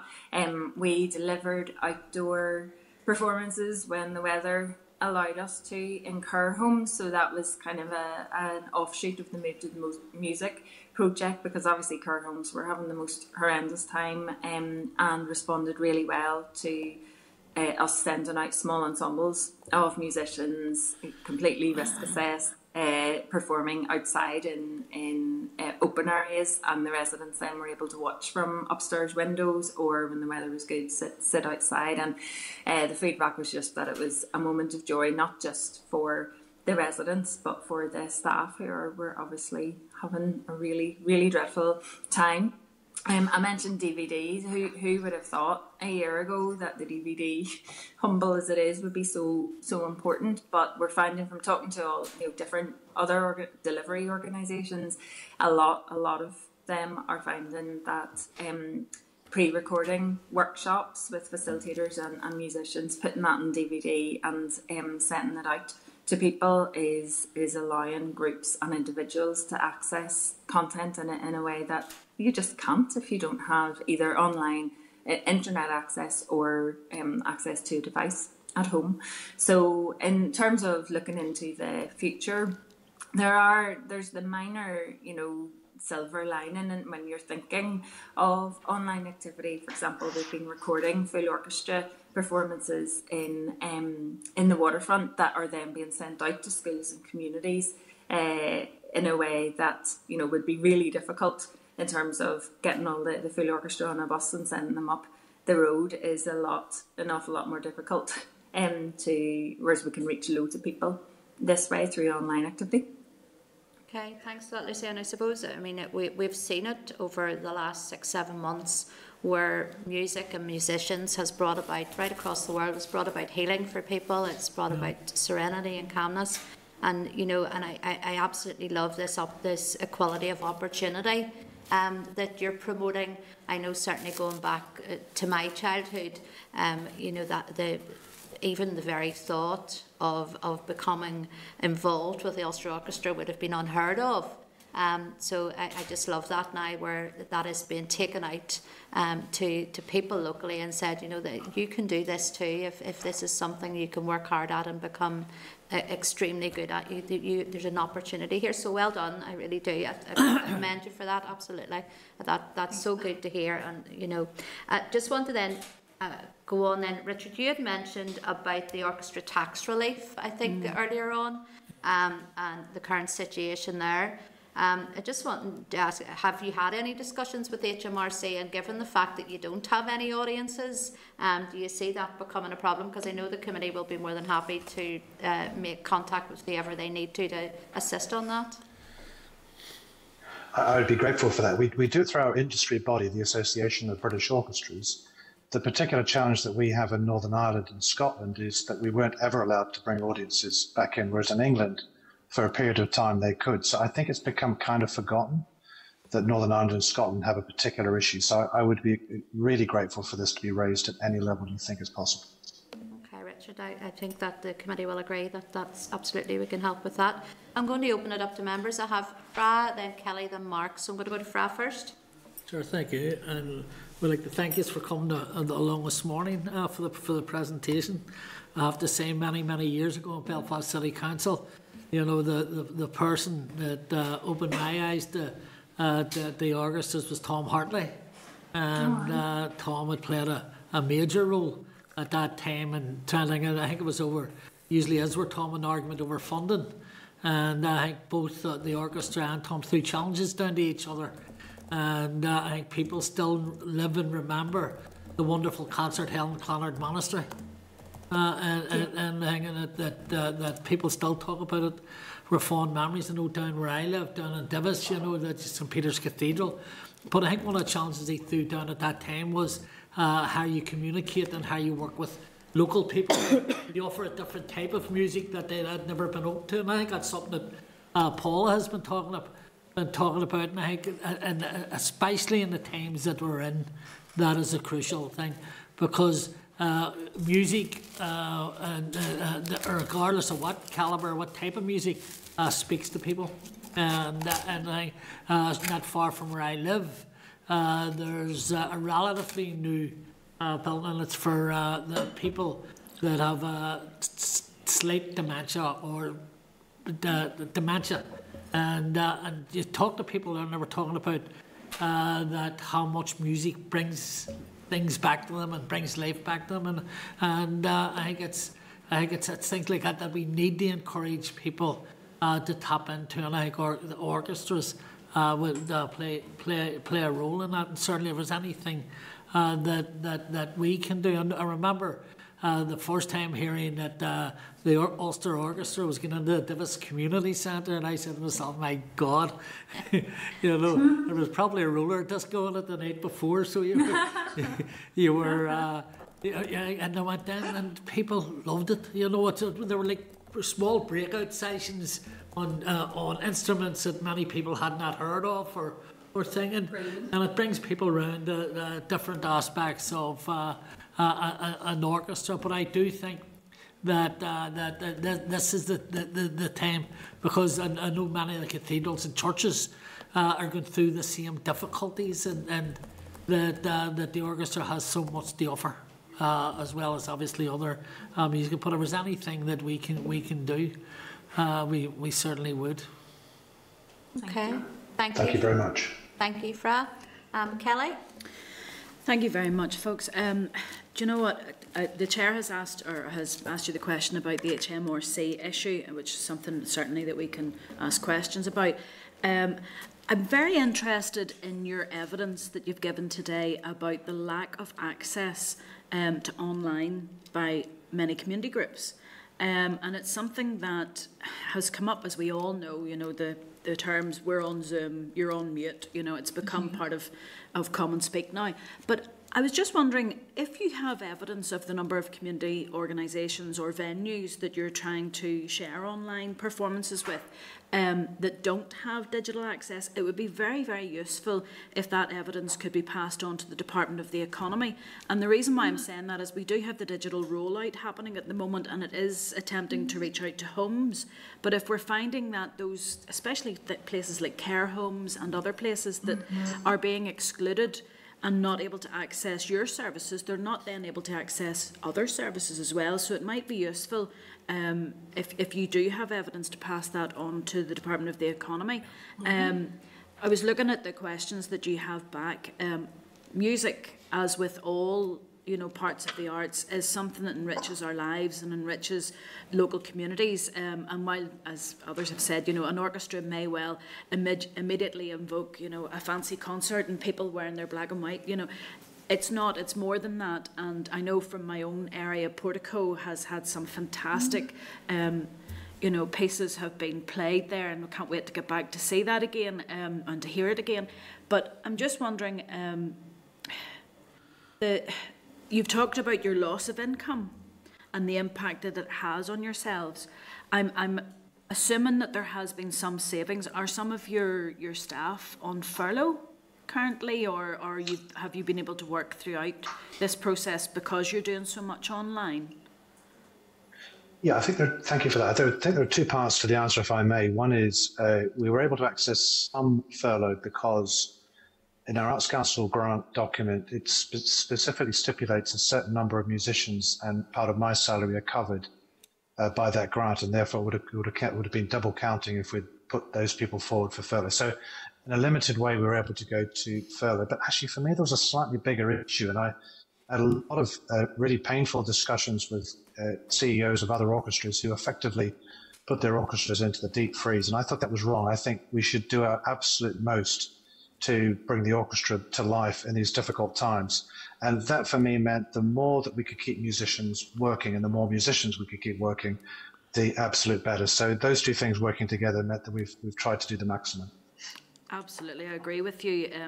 My concern has been throughout this whole pandemic is the loss of people from our arts who are having to go to work other places, and what we need now is something to uplift society, not something not to take away from our culture and arts. And that's, I'm just actually wondering, have you found that some of your very skilled people are now moving away from the industry to have to take work elsewhere? We don't have close, that's a good question. We don't have close tabs on all the freelance musicians who, if you like, are part of our extended family. And that's why I want us to engage with them as much as possible. As far as I can tell, so far it's still hanging together, but how long it can continue that way, I'm not sure. Yeah, no, absolutely. I noticed that one of the requests and the recommendations that you have is to ensure that the arts sector is supported and given clarity in the continuing lifting of lockdown measures, including a timetable for lifting of restrictions and mass gatherings. I know that there's a Northern Ireland match on tonight where people would love to go to that. It's something we all would love to see, but unfortunately COVID doesn't say we're going to finish this at the end of November.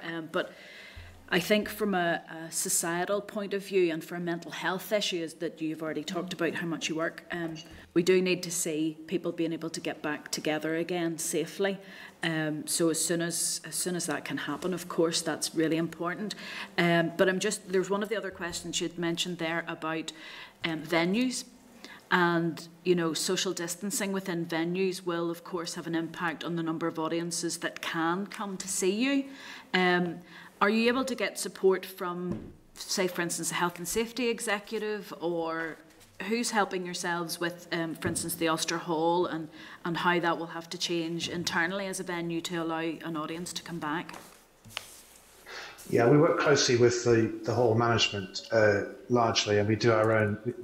Just as an aside, we have gone very hard on COVID protocols within the organisation because, as you can imagine, in an orchestra, if we lose one person to COVID, we lose probably the whole orchestra. So we have very, very strict protocols around our own organisation. So we've also taken that on board with what we would propose with audiences, hence this idea of just very low numbers to begin with. But yes, the combination of what you just described, working with the hall and our own very strict protocols around distancing. Thank you very much. Please pass on my appreciation and thanks to not only the orchestra but all of those people who work in the background to make all performances happen. We often forget about those people who put forward the sound equipment, or people who drive the lorries to transport, the bus drivers that take people, and they're absolutely key. But as soon as we can get more freedoms, I'm looking forward to some performances. But thank you very much. Please do pass on my thanks. Thank you. Okay, thank you, Kelly. Okay, thank you. Can I then bring in Mark?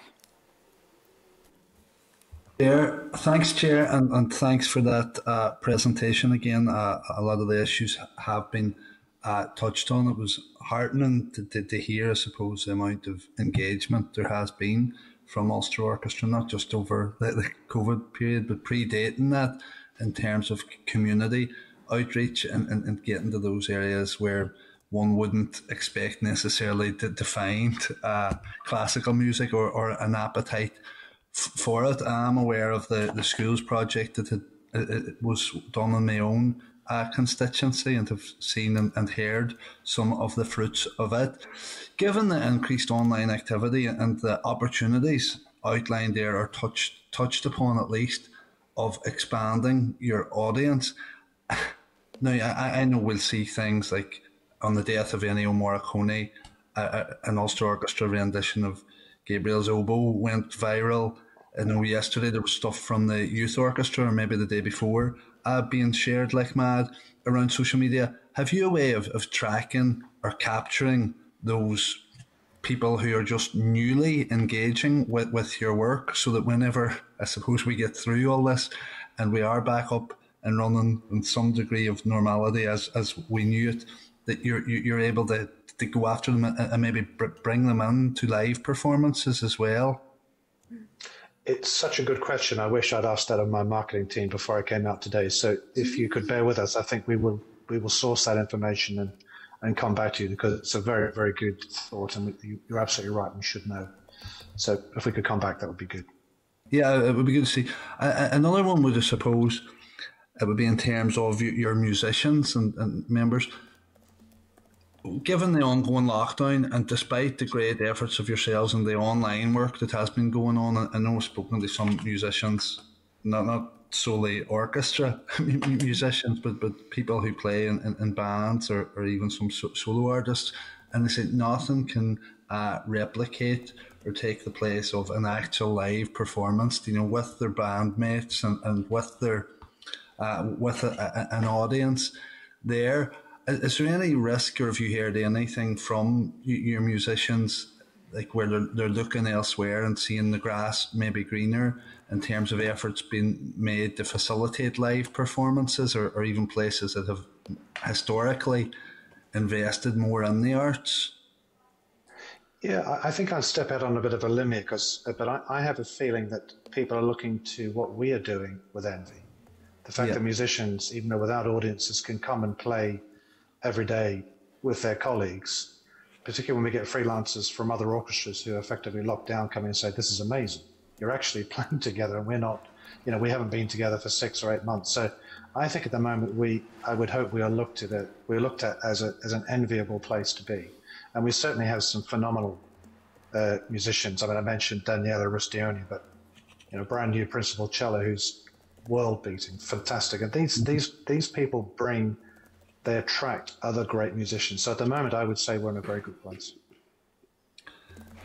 Very, very good. And I suppose finally, in terms of us getting back to normal and back to live audience, it's notable that much of your outreach work, or a good proportion of it that you've outlined there, is with and for the benefit of older and maybe some more vulnerable people. Would it be fair to say that cohort or that generation, it also would generally comprise a large enough percentage of your live audiences when you are out doing your bit? And would there be concerns, therefore, that whenever we do open up again and we all look forward to that there be a nervousness among that sector of the population about coming back to live performances? Yes, absolutely. Yeah, absolutely. It's a major concern. Okay, so I mean, you could be keeping up the online end of things as well. I don't think that's anything that you want to be shutting down, given that it is a medium or a platform that you have adapted to so well and exploited in the good sense of the word to your advantage. Yes. Yeah, I think that's right, and the plan for us is to have a hybrid way of working. So the live performances, as you'd recall, from Guildhall in Derry or the Ulster Hall in Belfast, but they are filmed and could be repackaged in some way. So I think, yeah, you're absolutely right. Digital is here to stay. Okay, well, super. Thank you, folks, and good luck. Thank you. Okay, thank you, Mark. I have no other members who have indicated that they want to ask anything further. So can I just then finish by saying a big thank you to you for coming in today and for briefing us. I'm sorry we couldn't got you in any sooner, but I'm glad that we have got you in. It has really opened my eyes as well. And I hope for other people that are maybe watching this, just at the vast array of work that the Ulster Orchestra does. And I look forward to that time where I can come in and listen. I've been to a few concerts and I've thoroughly enjoyed them, so I look forward to that day whenever we can get back to that again. And thank you again, thank you for coming in. And we will, as a committee, we will certainly on your behalf write and ask about the tax relief and bring up the issues that you've identified. Okay. We're very grateful. Thank you very much. Thank you so much. Thank bye you. Bye. Bye. Thank you. Okay, members agreed with that then, that we then write and ask about those issues that were raised by the orchestra today around the tax relief. Yes. Okay. Chair, can I maybe ask, there is one of the points that's raised there about a long-term strategy for survival and aid, stability or sustainability within the arts sector. I appreciate the Minister is doing a lot of social inclusion strategies, or social strategies, sorry. I'm just wondering, could we ask for, what is the longer-term plan for the arts? Obviously, we're in crisis mode at the moment, but the arts and so many of those organisations have provided relief throughout COVID, and they're on their knees now.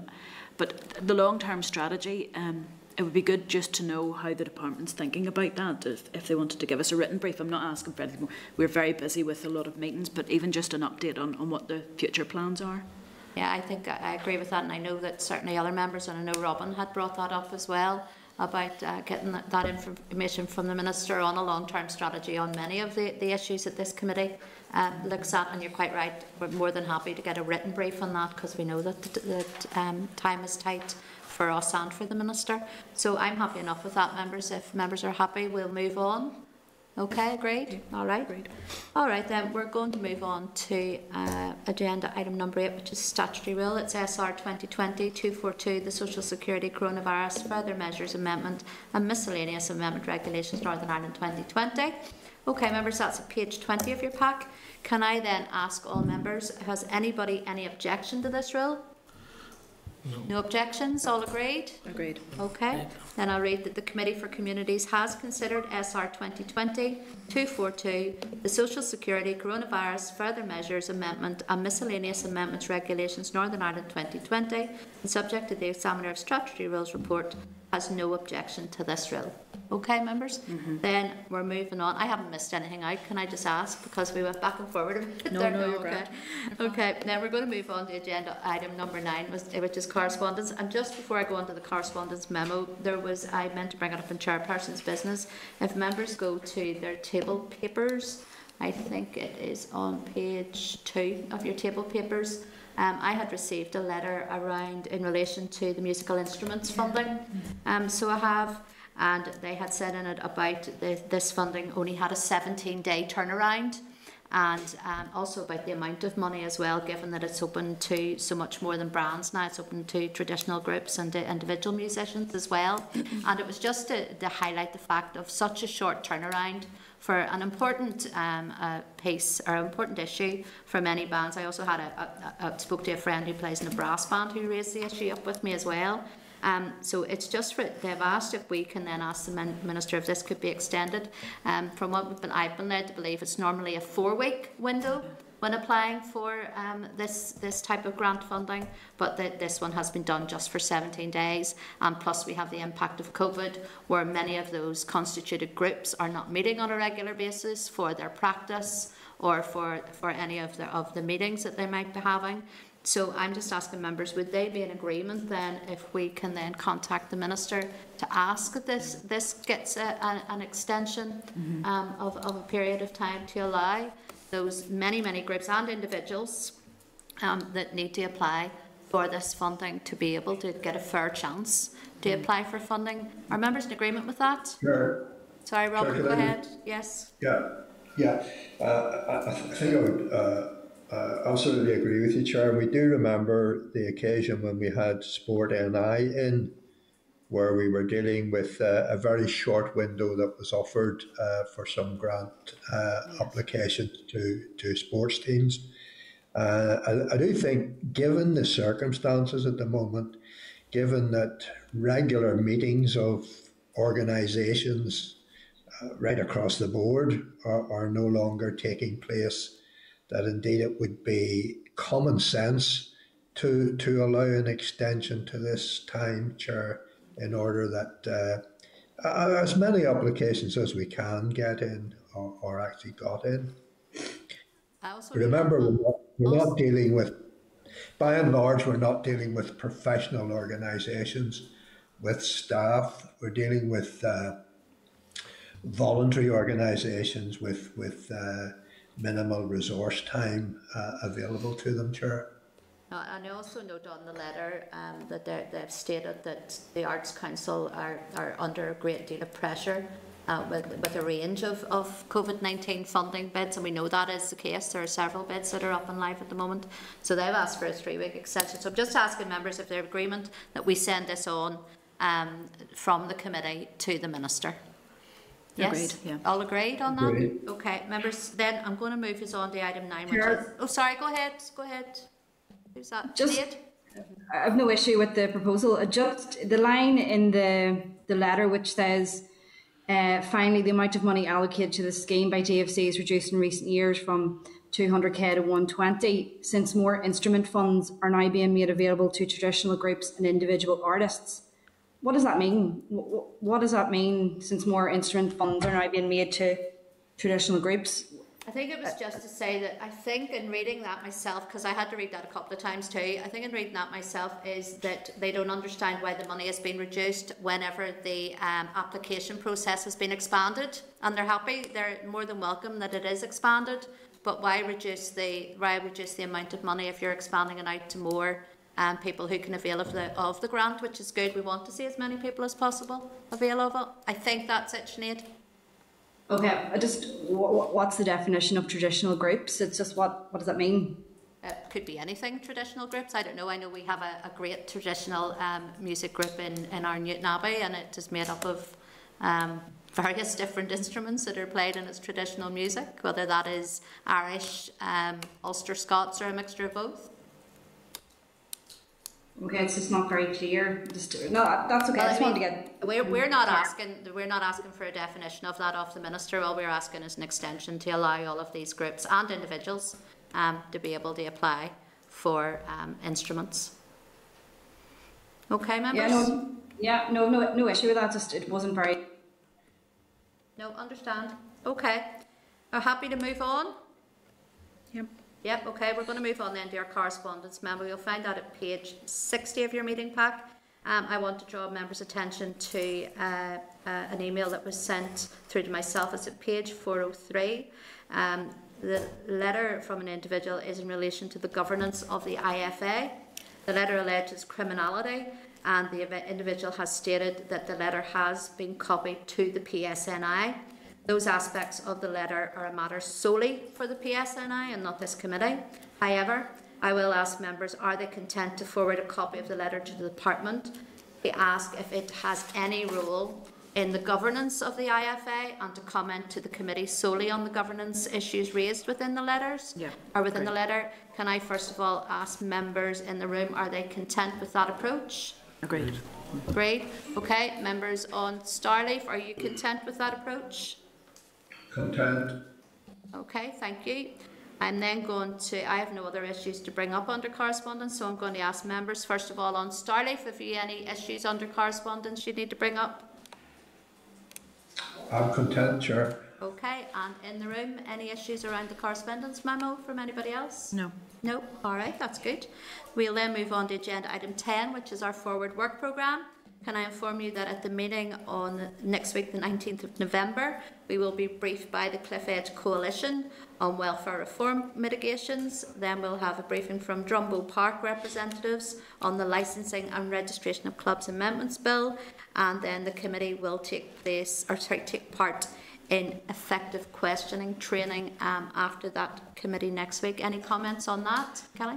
I was just going to ask, I know that the Minister is working away on the welfare mitigations, but there's supposed to be a review of the welfare mitigations. We haven't seen an update on that. It might be useful if we could get a hold of that before next week's meeting with the Cliff Edge Coalition, because they could be asking us, what are we doing about? And actually the Minister's already looking at that, because there are issues. You know, are we just welfare mitigations are what currently are in place, or is there more being added, or what's happening? So it would be useful maybe to ask the department if they could give us an update, just so we're not having to wait another week to find out what's happening. I think you're absolutely right. I think this committee from its inception at the beginning of the year has brought up the issue around welfare mitigations, and the fact that we haven't had those briefings, or even to look at how the mitigations, how that would be managed with those. And we know that there has been massive amounts of money within the budget has been set aside for the next 2 years for welfare mitigation. So I think that's right. We will ask that first of the Minister, and it would be fair, and the department would be very useful to have that for next week. So thank you for bringing that up. Any other members on agenda item 10 want to make comment or happy enough to move on? Yes? All good? Okay. We'll move on then to agenda item 11, which is any other business. Members in the room, any other business? Kelly? Yes, I was just wanting to ask, we received papers on the bids that are being requested by the department. But to be honest, they're very welcome, fantastic. But there is an issue about the community and voluntary sector funding, and I think we should ask for a breakdown of how that has happened, because the sector itself thinks that there's an underspend of about £6 million that hasn't been allocated. It would just be useful from the committee's point of view to find out, maybe for all of those COVID, but in particular the community and voluntary. And I say there's more money has been released today, which is wonderful, but if there is an underspend there, get it out as quickly as possible. I don't see any additional money being bid for, so if it is an underspend, maybe it's already been allocated elsewhere, but if we could just find out what's happening with that. Very grateful for the Minister for the work that she is doing, because to be honest, she gets it and it's been very useful. But the recovery fund out today is one element. There's the what do you call it, the the money that's sitting dormant accounts, yeah. And this supposed £6 million underspend. Where's that? Yeah, it's just to see what's I know the £6 million underspend. I'm almost certain we brought that up in committee about 4 or 5 weeks ago. Yeah. Because Nora had written through to the committee. It was in our correspondence. So we definitely have, that has been sent to the department, so that this is a follow-up to ask why it's not included then in any bids or any, why we haven't heard. Because it doesn't look like they're handing it back. No. Sorry, Andy, you wanted to come in there. Yes, I've been following this issue quite closely, and I wrote to the Minister through a written question, and 8.8 million, you're right, Kelly had been allocated to it, and I've also been speaking to Nora and CO3, and they've indicated to me that there is 6.7 million that hasn't been allocated just yet, and the department are looking at reopening that fund before Christmas. Oh, well, that's good, but that would be good if the committee could hear that as well, that, it needs to be more than an answer to a written question to a member. Yep. Yeah. No, that's good, Andy. Thanks for letting us know that. Thank you. All right, members, anything else under AOB? With members on Starleaf, anything? No. No? No. Okay, members, well, that was relatively painless today. I'll move then on to agenda item 12, which is date, time and location of our next meeting. And that next week's meeting will take place on Thursday the 19th of November at 9 AM. You will, of course, get emails to remind you of that next week. So 9 AM next week in room 29. And I have just one more thing I want to say, and that's in relation to tonight, and that is Dare to Dream. So thank you, members. Committee room 29.